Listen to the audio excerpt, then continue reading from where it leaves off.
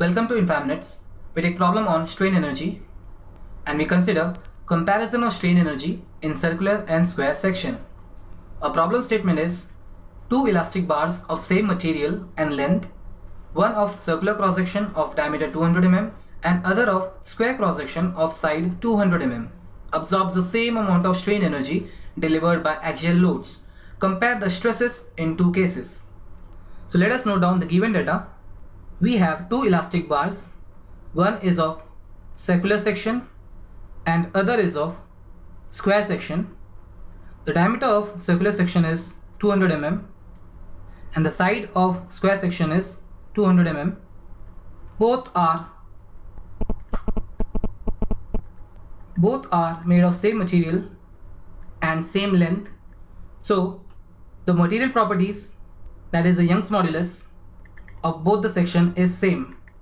We denote circular section by suffix C and square section by suffix S. So EC is equal to ES. Also, since the length is same, we have LC equal to LS. It is also given that both the bars absorb same amount of strain energy.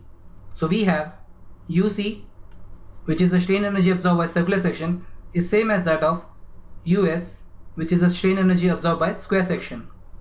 And in this problem, we have been asked to find the stresses in both the section and its comparison. So the comparison could be made if we can determine the ratio of sigma C by sigma S or sigma S by sigma C. So we'll go by this ratio.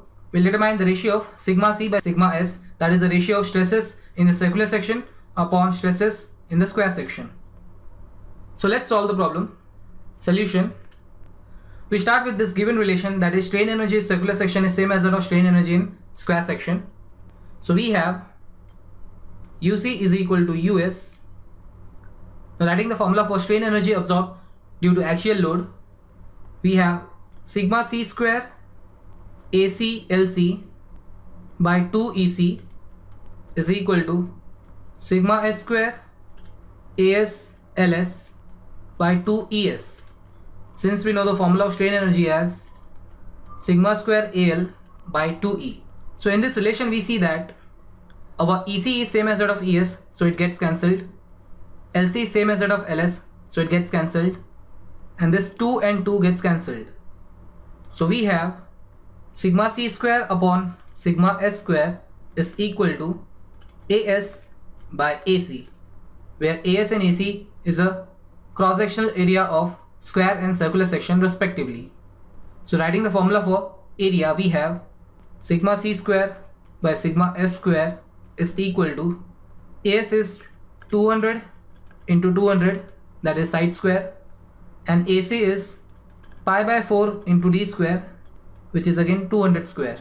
So we see that this 200 square and this 200 square gets cancelled, so that we have the ratio of sigma C upon sigma S as square root of 4 by pi.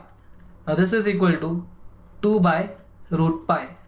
So we can write sigma C by sigma S is equal to 1.128. So this is our final answer. This shows that stress in circular section is more than that in square section. Thanks for watching InfaMinutes.